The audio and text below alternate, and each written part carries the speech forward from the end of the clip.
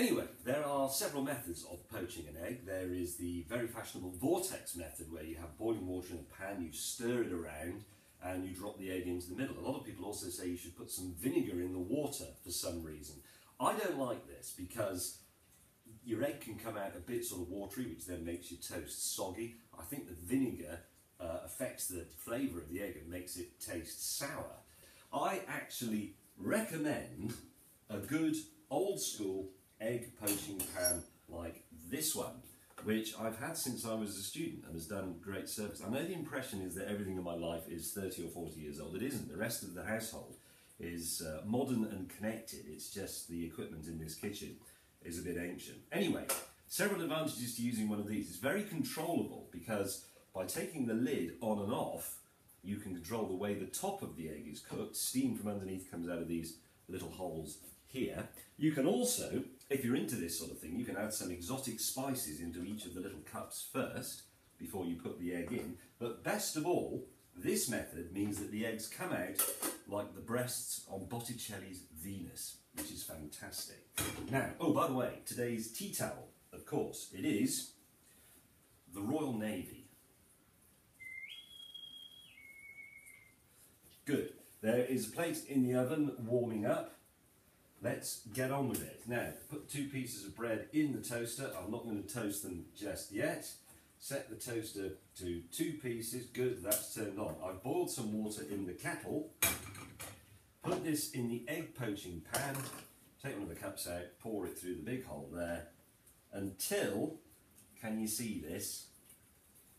Pour it in until the other cup just starts to float a bit.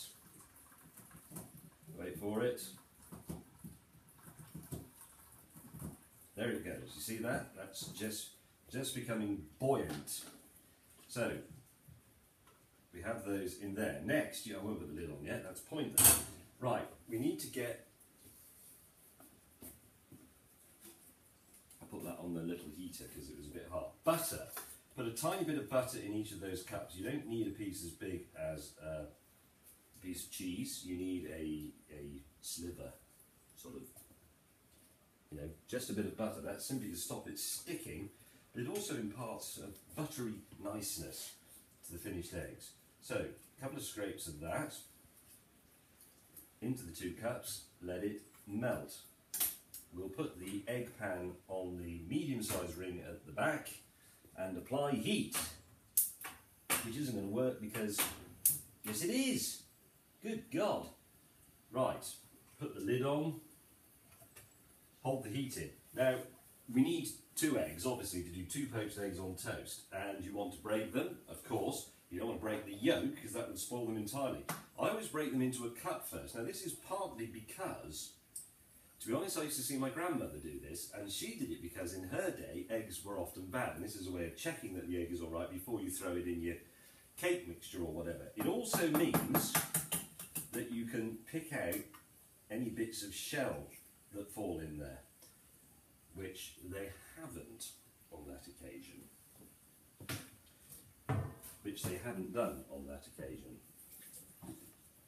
So, egg in the cup, pan coming up to temperature, butter is ready. We will need the usual cooking shit. We don't actually need any salt for this particularly. We will need the black pepper grinder, and I've checked that it's full. Yeah, that's it. So let's take a break and come back in a minute. So I'm not at my best today. I'm not even looking at the right bit of the thing, am I? That's where the lens is. That's where my face is. I don't want to look at myself. I need to look at you. You are through that little hole. Okay, got it. Right, there you can see that the egg poachy pan is up to temperature. The water is bubbling under the cups. The butter has melted. I'll just take the lid off. There you go, look at that. Right, let's do it. Right, so here's our previously prepared egg in the cup. Take the lid off, obviously. Remove the cup, give it a little swirl round like that so the butter is all over it. And then pop the egg in, like so. Very, very simple. I'm not going to put it back in the pan yet because I want them to do it at the same time. So here's the other one. Bit of a swirl.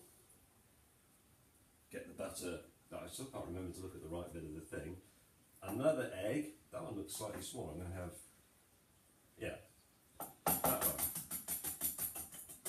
Break the egg in the cup. That's good. Nothing wrong with that. Pour that one in there. Put that to one side. Right, here we go. Those can go into the egg poaching pan. And they're off. Now, I'm not going to put the lid on just yet because I want to give them a bit of heat from underneath first. Then I'm going, what the hell is that? You see, I said break it in the cup in case anything gets in there. No man practices so well as he writes, as I think Dr. Johnson once said.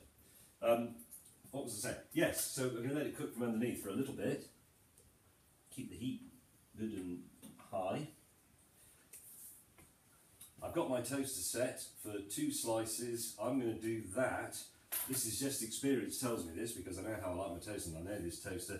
That's going to be about 3 minutes. I'm going to give it an initial blast. It did come out of the fridge, this toast. It's very cold, so I'm just going to give it a little bit of a warm throw. I'm not going to toast it properly yet. Those are going to take several minutes. The trick is to look at the eggs, look for the colour. Obviously the white bit needs to be white. It needs to become white and slightly rubbery. The yolk, you can't really tell when it's cooked properly until you cut into it, and of course by then it's too late because you can't put it back in the pan. So to be honest, you just have to experiment. I've done this hundreds and hundreds of times and I don't always get it right. And I'll tell you what, if I do cock this up, I'll still put it on an employment tube so you can see that even a master chef like me can make a mess of something very simple like eggs on toast, okay?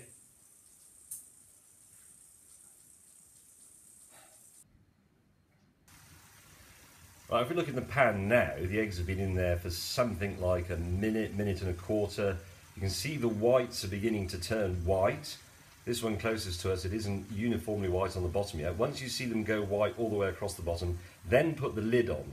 I've slightly overdone my initial burst of toasting on the toast. I didn't want it to go that brown, to be honest, but it's not a disaster. Always leave your toast upright if you're not eating it, because that stops it going soggy. Got a nice bit of white forming in the egg now, so I'm going to put the lid on. So now steam will be going onto the top of the eggs, cooking them all around. It's a 360-degree immersive egg poaching experience in there. And now there isn't really much to do apart from stand here and look at it in a meaningful way.